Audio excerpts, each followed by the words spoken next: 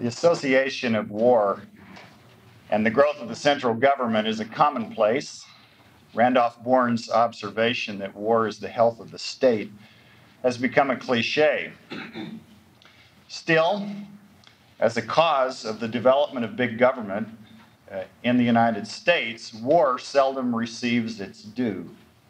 Scholars and laymen alike more often trace the origins of our Leviathan to the New Deal.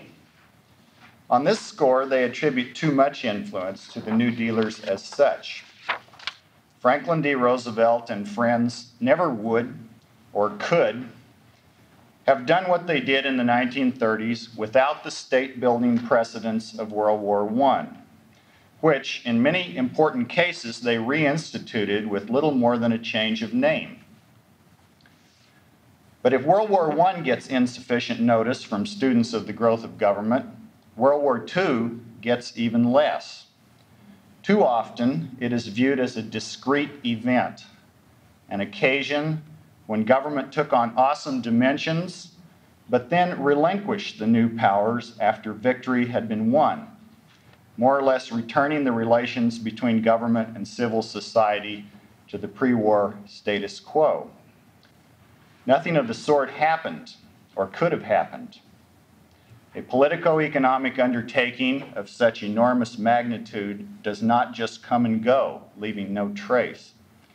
In fact, the big one left a multitude of important, enduring legacies. How the government organized the economy for war determined more than anything else how the central government would grow in the United States in the 20th century. And conscription, more than anything else, determined how the central government would organize the economy for war. In a multitude of ways, the military draft shaped not only the contours of the nation at war, but the course of its politico-economic development throughout the past 80 years. Even by those who have studied it, the draft has yet to receive its full due. Like other wartime institutions, it has too often been viewed as transitory, as necessary during the periods of its imposition, and as giving rise to no enduring effects. I shall argue otherwise. Early in the 20th century, the federal government remained, by modern standards, quite limited. But with U.S. entry into the Great War, the government expanded enormously in size, scope, and power. It virtually nationalized the ocean shipping industry. It did nationalize the railroad, telephone, domestic telegraph, and international telegraphic cable industries.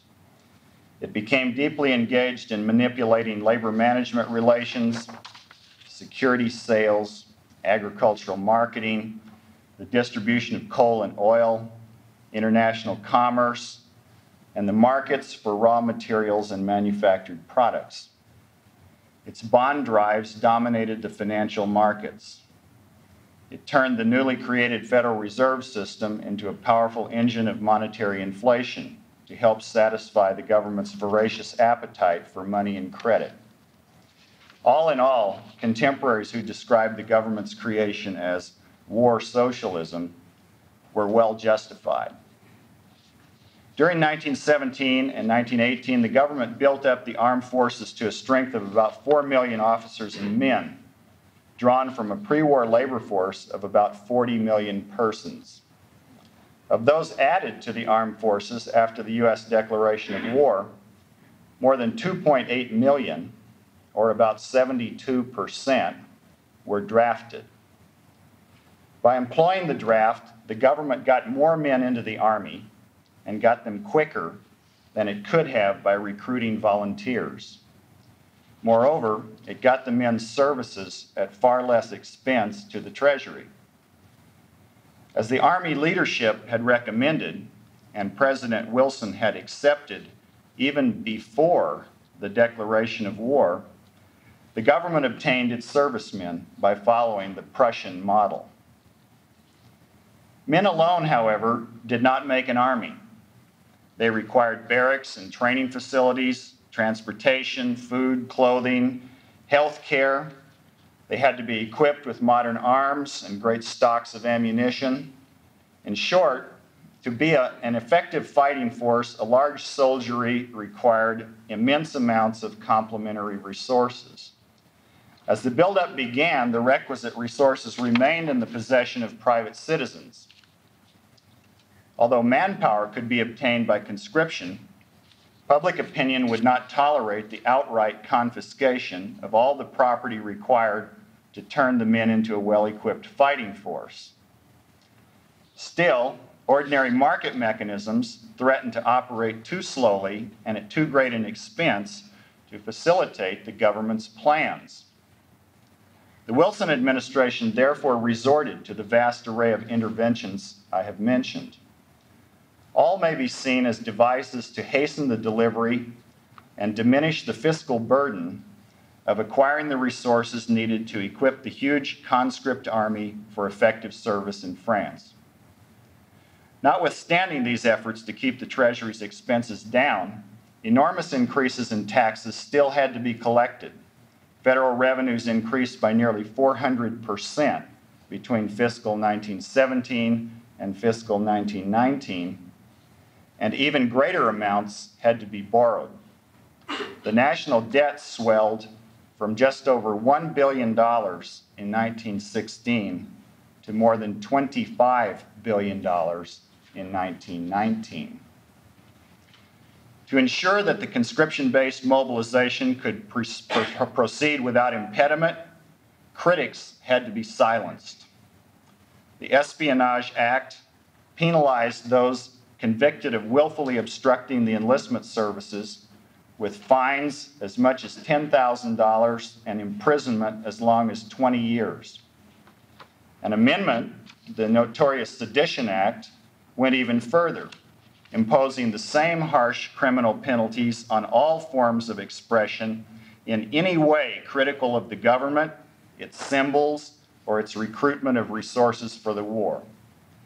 These suppressions of free speech, subsequently upheld by the Supreme Court, established dangerous precedents that derogated from the protections previously enjoyed by citizens under the First Amendment.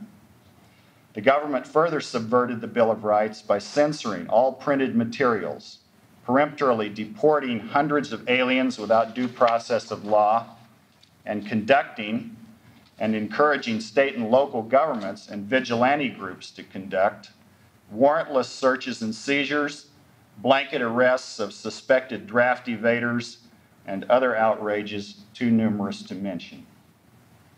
In California, the police arrested Upton Sinclair for reading the Bill of Rights at a rally. In New Jersey, the police arrested Roger Baldwin for publicly reading the Constitution. The government also employed a massive propaganda machine to whip up what can only be described as public hysteria. The result was countless incidents of insult, abuse, and even lynching of persons suspected of disloyalty or insufficient enthusiasm for the war. Persons of German ancestry suffered especially heavily. The connection of the draft with these official subversions of the Constitution was hardly coincidental. It was direct, intentional, and publicly acknowledged. Consider the statement of a contemporary legal authority, Professor John Henry Wigmore, quote, "Where a nation has definitely committed itself to a foreign war, all principles of normal internal order may be suspended. As property may be taken and corporal service may be conscripted, so liberty of speech may be limited or suppressed, so far as deemed needful for the successful conduct of the war. All rights of the individual and all internal civic interests become subordinated to the national right in the struggle for national life." End quote. The formula, applied again and again, was quite simple. If it is acceptable to draft men, then it is acceptable to do X, where X is any government violation of individual rights whatsoever. Once the draft had been adopted, then, in the words of Justice Louis Brandeis, all bets are off. When the war ended, the government abandoned most, but not all, of its wartime control measures. The draft itself ended when the armistice took effect on November 11, 1918. By the end of 1920, most of the regulatory apparatus had been scrapped, including the Food Administration, Fuel Administration, Railroad Administration, War Industries Board, and the War Labor Board. Some emergency powers migrated into regular government departments, such as State, Labor, and Treasury, and continued in force. The Espionage Act and the Trading with the Enemy Act remained on the statute books. And of course, the dominant interpretation of the war, including the belief that federal economic controls had been instrumental in achieving the victory, persisted, especially among the elites who had played leading roles in the wartime economic management. Economic czar Bernard Baruch did much to foster the post-war dissemination of this interpretation by historians, journalists, and other shapers of public opinion.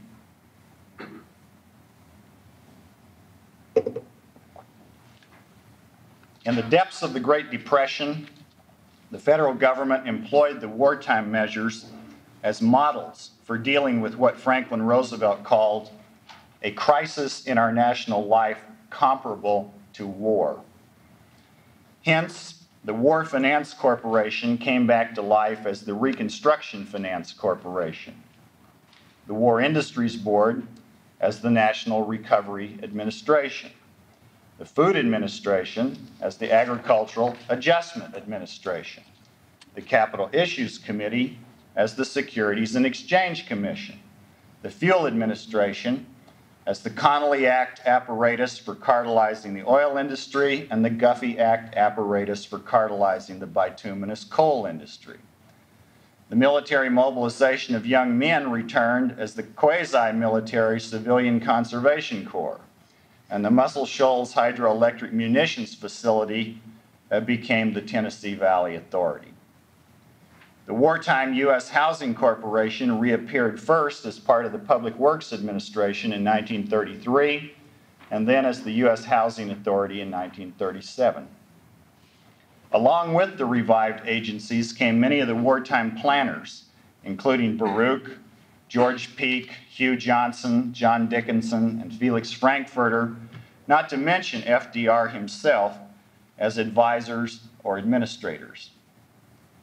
The temporary wartime abandonment of the gold standard became a permanent abandonment in 1933-34 when the government nationalized the monetary gold stock and abrogated all contractual obligations, both public and private, to pay gold.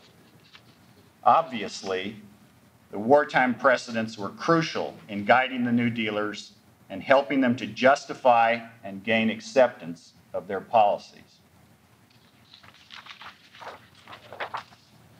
Notwithstanding the growth of government during the New Deal, the federal government during World War II achieved vastly greater dimensions, in many respects, its greatest size, scope, and power ever, before or since. Again, conscription served as a springboard for the growth of the state. This time, the political pressure to adopt the draft mounted long before the United States entered the war. In mid-1940, the armed forces had only 458,000 officers and men on active duty. After the great German advances and the defeat of France in the spring of 1940, proponents of a new draft, including Grenville Clark, Henry Stimson, and others who had led the charge for conscription before and during World War I, gained greater support.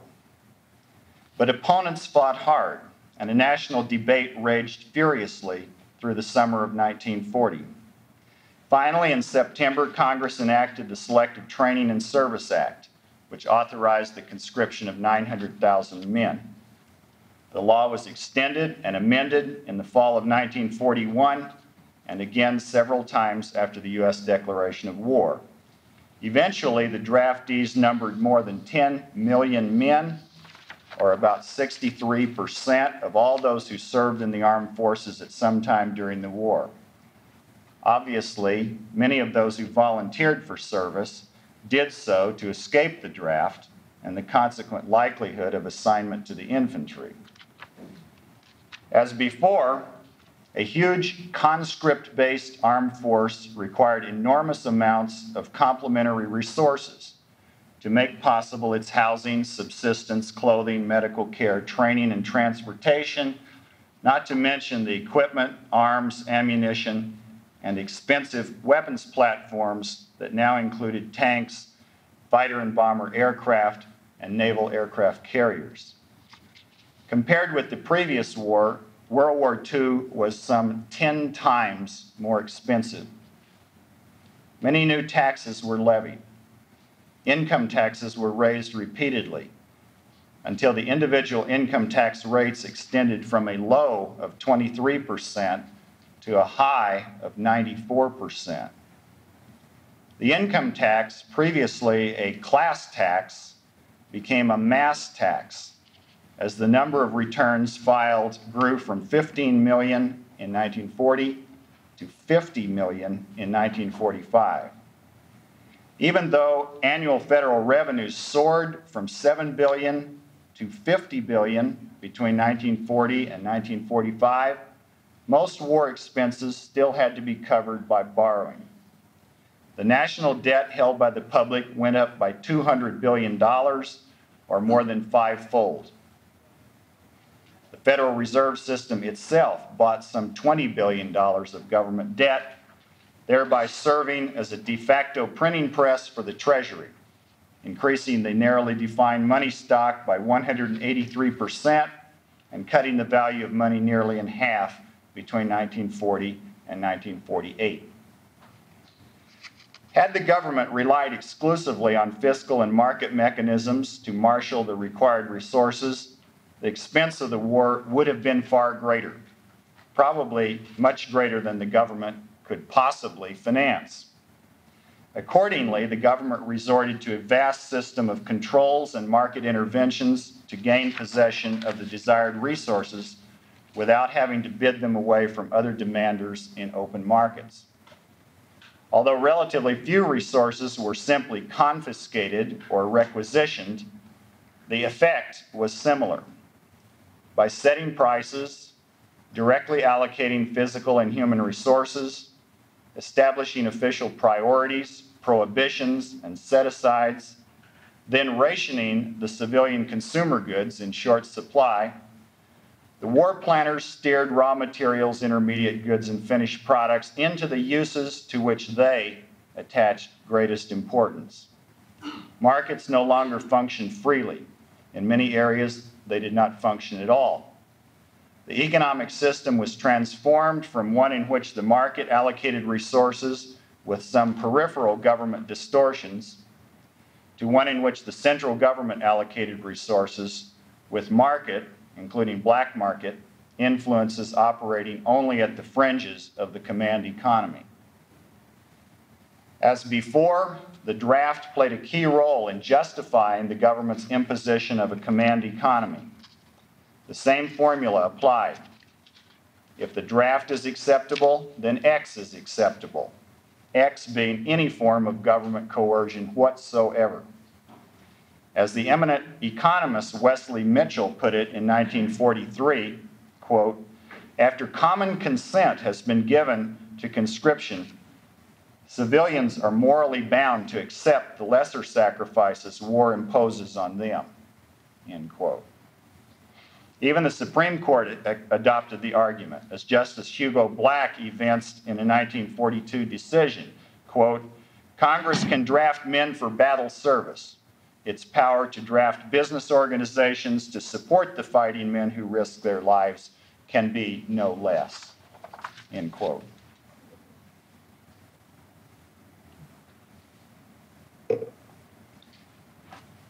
World War II became the occasion for massive denials of human rights in the United States, apart from the involuntary servitude of the military draft. Most egregiously, about 112,000 innocent persons of Japanese ancestry, most of them U.S. citizens, were uprooted from their homes and confined in concentration camps without due process of law. Those subsequently released as civilians during the war remained under parole-like surveillance. Also, the government imprisoned some 6,000 conscientious objectors who would not comply with the service requirements of the draft laws. Scores of newspapers were denied the privilege of the mails under authority of the Espionage Act, still in effect from World War I. Some newspapers were banned altogether. The Office of Censorship placed restrictions on the content of press reports and radio broadcasts and censored personal mail entering or leaving the country.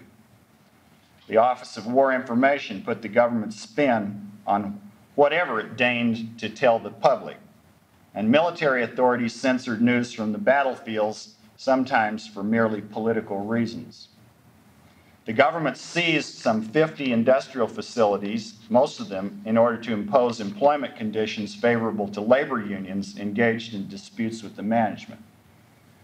One indication of the enlarged federal potential for repression was the increase in the number of FBI special agents from 785 in 1939 to 4,370 in 1945. At the end of the war, most of the economic control agencies were shut down. Most, but not all. Some powers persisted, either lodged at the local level, like New York City's rent controls, or shifted from emergency agencies to regular departments, like international trade controls moved from the Foreign Economic Administration to the State Department. The military-industrial complex, which had grown to gargantuan size during the war, shrank but survived, lobbying hard for new procurements to restore the bureaucratic clout and financial health of its constituents. Federal tax revenues remained very high by pre-war standards. In the late 1940s, the IRS's annual take averaged about 4 times greater in constant dollars than in the late 1930s. In 1949, federal outlays amounted to about 15% of gross national product. Before the war, they had been about 10%.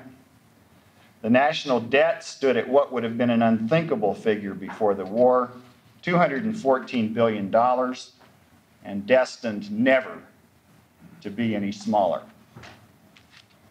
The prevailing interpretation of the wartime experience gave unprecedented ideological support to those who desired a big federal government actively engaged in a wide range of domestic and international tasks. After all, the wartime central planners had carried out successfully a complex undertaking of enormous dimensions. They had waged a global war, marshaling, organizing, and allocating the requisite resources to defeat 2 mighty adversaries while leaving American consumers relatively well off, at least by comparison with the suffering civilians of the Soviet Union, Japan, Germany, and Great Britain. Surely, this great accomplishment had occurred because of the planners' knowledge, abilities, and devotion to the public interest. Surely, a central government capable of winning the greatest war in human history could accomplish such relatively simple tasks as stabilizing the business cycle, guaranteeing all citizens a good job and a high standard of living, and regulating the industrial life of the nation to achieve greater fairness than the unfettered market. Surely. In this spirit, Congress enacted in 1946 the Employment Act, pledging the federal government to play an ongoing role as macroeconomic savior of the U.S. economy. Let me now try to pull together the threads of my argument. Within 3 decades, from the outbreak of World War I in Europe to the end of World War II, the American people endured 3 great national emergencies, during each of which the federal government imposed unprecedented taxation and economic controls on the population. By the late 1940s, these government actions no longer startled the citizenry. Indeed, many Americans had come to regard them as desirable. Even businessmen, many of whom had continued to resist the encroachments of the New Deal bureaucrats throughout the 1930s, now looked upon the American Leviathan with an approving eye. The wartime experience, said Calvin Hoover, had, quote, conditioned them to accept a degree of governmental intervention and control after the war which they had deeply resented prior to it, end quote. As Herbert Stein recognized, American businessmen tend to regard the regulations they are used to as being freedom. Rather than resisting the government's impositions or working to overthrow them, they look for ways to adapt to them. They try to position themselves so that the government policies will give them a tax advantage, channel a subsidy their way, or hobble their competitors. If even the business class, with its immense resources and political clout, would not work seriously toward the overthrow of the Leviathan that had come into being by the late 1940s, there was scant chance that any other powerful interest group would do so. Successful reaction had scant likelihood in any event because the post-World War II ideological climate bathed an active federal government in public faith and approbation. As Ben Page and Robert Shapiro have documented in their massive survey of public opinion, World War II stands as the most pervasive single influence on public opinion since the mid-1930s. Among other things, it transformed American public opinion concerning virtually all aspects of foreign affairs, opening the way for the imperial presidency and the use of U.S. forces as world policemen. Opponents of global interventionism were smeared as isolationists and appeasers, and thereby completely discredited. In 1953, Senator Robert Taft died, and his followers soon abandoned their old beliefs and political commitments. Domestically, the people's devotion to the welfare state solidified. No amount of contradictory evidence seemed to dent the prevailing faith in the government's ability to create personal and social security and remedy the full range of human problems and pathologies. Nor did the Constitution serve any longer as a bulwark of individual rights.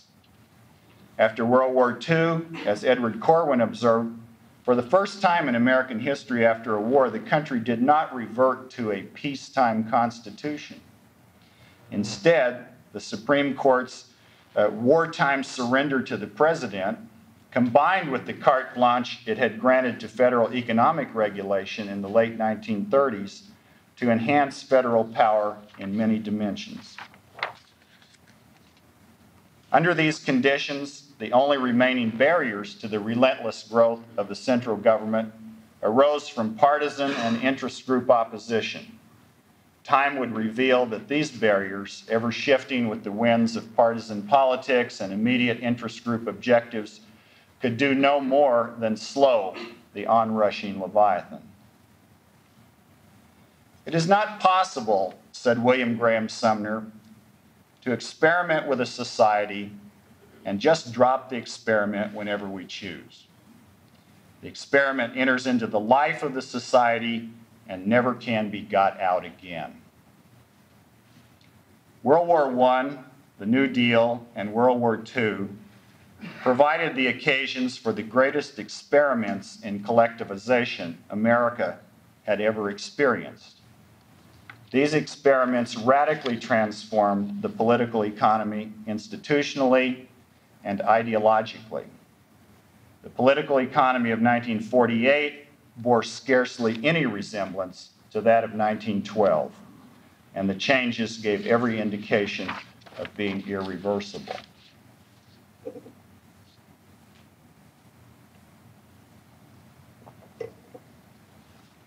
In the process by which this radical transformation occurred, the military draft played a central part. Conscription made possible the creation of a huge armed force, which in turn required massive amounts of complementary resources. To get these resources, the government had to raise taxes enormously and impose a great variety of controls on the market economy. That is, it had to violate traditional limitations on government action and override economic liberties. In light of the apparent success of the policies employed during World War I, the temptation to impose similar policies during the Great Depression proved irresistible. In large part, the New Deal consisted of quasi-war policies to deal with a pseudo-war emergency. Participation in World War II, with its global scale and voracious demand for resources, increased every aspect of the process by an order of magnitude. The draft permitted the creation of a huge army, which gave rise to vast military resource requirements that could be met only by imposition of a command and control system throughout the economy. By the late 1940s, the three great experiments had entered into the life of the society. With all the fundamental barriers to the growth of government having been battered down during war and pseudo-war emergencies, nothing substantial remained to impede the relentless growth of government. Thank you.